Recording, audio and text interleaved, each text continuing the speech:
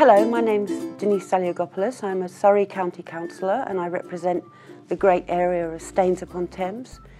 It's an absolute honour to support Staines-upon-Thames Day. As people may know, Surrey County Council, they allow us to spend money on good causes, and I'm very happy to spend some of that money on the Staines-upon-Thames Day.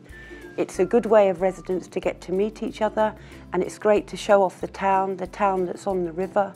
And I think we also should remember that it's run by volunteers. So therefore, that is what Surrey County Council likes to do. We're not just about collecting taxes from people, we are about how we support the community locally.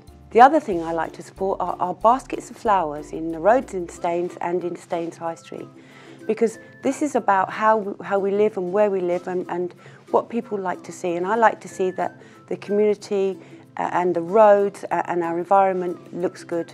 And that's why I'm very happy to support a future clean-up of Staines High Street in readiness for the wonderful Staines-upon-Thames Day.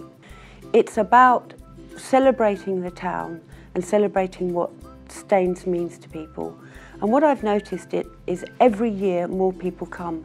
So let's just hope this year we have even more people than the years before. So put that date in your diary, 26th of June, Sunday the 26th of June.